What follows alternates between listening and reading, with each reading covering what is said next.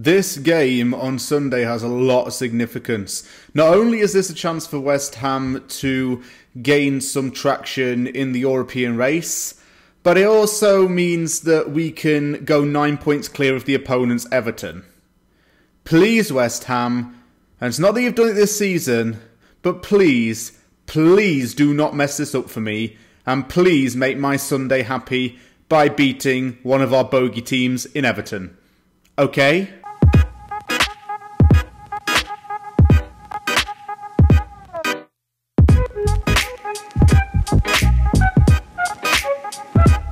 So yeah, as you can probably tell by now, West Ham United are hosting Everton at the London Stadium this Sunday. The game has big significance because both teams are chasing European football. West Ham are in with more of a shout given their league position. West Ham are now 5th in the table, Everton are 8th. Everton can still mathematically get a European place, but a win for West Ham Sunday would really dent Everton's hopes of qualifying for Europe. And that would be a blow for Everton, given their manager and the squad. But I'm a West Ham fan. We have to talk about West Ham and think about what our own club wants. And we want to get into Europe. So this game is very, very important. If we win this, we have it easier for the last 3 games. Everton definitely have a good future, not just with Carlo Ancelotti as manager, but I'm talking about the club as a whole. It's got owners that are ambitious, it's moving to a new stadium, and it's got a team full of a lot of talent. A lot of South American talent too as well. They have a lot of players from Brazil, a few from Colombia as well. And you probably know who I'm talking about when I say Colombians. A certain player who shares my name, James Rodriguez, well, James. He's not playing on Sunday, though, because he's injured. But anyway, Everton did start off the season very well, and for 3 weeks they were top of the league. However, the recent form has not been so good. 1 win in the last 8, and they struggle to score at home. They struggle to win at home. Their only 1 win in that time was the 1-0 away win at Arsenal, where Bernd Leno spilt the ball through his own legs. That was a small confidence boost for them, but their form within the last 9 games or so, it's been concerning. Everton have gone from being top 4 contenders at the start of the season to now fighting for the Europa League, and they may not even get Europa League at this stage. It is still a work in progress with the team, and Ancelotti is praising his players a lot and getting confidence in them, but they still have quite some way to go if they want to be regular European contenders on a consistent season-by-season basis. I mentioned that James Rodriguez isn't playing at the weekend, but another midfielder is, Abdoulaye Doucouré, who's arguably Everton's best midfielder because of his pace and box-to-box style of play. He's one of the reasons why I think we need to get Declan Rice back for this Everton game, because we need somebody who can cut out that movement in the middle, the ones that Doucouré creates, the chance-wise.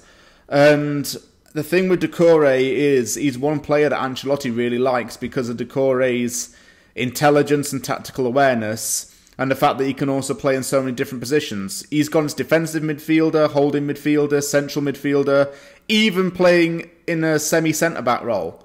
So Doucouré's versatility and ability to adapt to different positions make him quite a competent player, and a player that any team would love to have because he can play so many roles and change instantly. From my own point of view, there are 2 hometown heroes on the Everton team. There's Mason Holgate, who's from Doncaster, which is where I was born and raised, and there's also another lad, Dominic Calvert-Lewin, who's from Sheffield. Calvert-Lewin is another player that Ancelotti really rates and says that he can go all the way to the Euros, and I think so too. Calvert-Lewin's had a really good season. He's got 15 goals in 28 appearances, won Player of the Month in September 2020, and got some England call-ups as well. So he's a rising star in the England team, and he's only 23 years old, so he can only get better from here onwards. He's actually a player that every manager he's worked under's loved. Nigel Clough used to manage Sheffield United, managed Calvert-Lewin. Clough said Calvert-Lewin was a good player then. Ancelotti is now saying it. Richarlison is a player that I have to mention because he seems like a really cool guy for a start, with his, celebration with the pigeon, and just the fact that he You know, he just seems a really cool guy, basically. But that aside, as the footballer, Richarlison is excellent. He's their best striker alongside Calvert-Lewin. Those two have formed up a really good partnership. While Calvert-Lewin has the aerial ability, Richarlison has the flair, the Brazilian samba flair, that led to him getting called up to the 2019 Copa America and winning it on home soil, even scoring in the Copa America final. He's actually got Everton to thank for helping him to improve his career, not only as a person, but to help him get recognised for the national team. And I've seen his social media, he's really proud to be Brazilian and really proud to play for his country.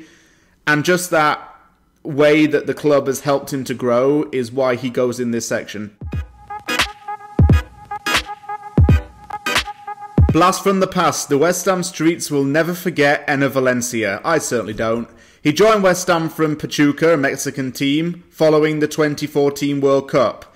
He scored a wonderful volley against Hull City and had a brace against Manchester City in the last season at the Bowling Ground. I remember those two correctly very well because I was watching both games. And he's a player that's always been in my mind, Enner Valencia, mainly because of those goals and also just because he had a bit of a good partnership with Diafra Sakho.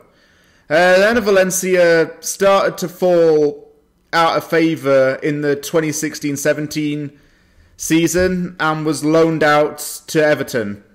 After he left Everton, he left West Ham and England altogether, moved back to Mexico to join Tigres. He now plays for Fenerbahce in the Turkish Super League. Everton's a team that we do struggle against, but in recent seasons it's been quite unpredictable. I remember when Lukaku was always scoring against us. He's not there anymore. For my score prediction, I'm going to say 2-1 West Ham. I will say Antonio and Lingard to score in the game as well. Thank you very much for watching Opposition Uncovered. If you liked the video, hit the like button and don't forget to subscribe for more content. Of course, I'll be watching the game Sunday morning, well, my time, and I'll be doing the aftermath of the game following the result. Thank you very much for watching, take care, and I'll see you all soon. Oh, and Newcastle, by the way, please do us a favour and beat Leicester.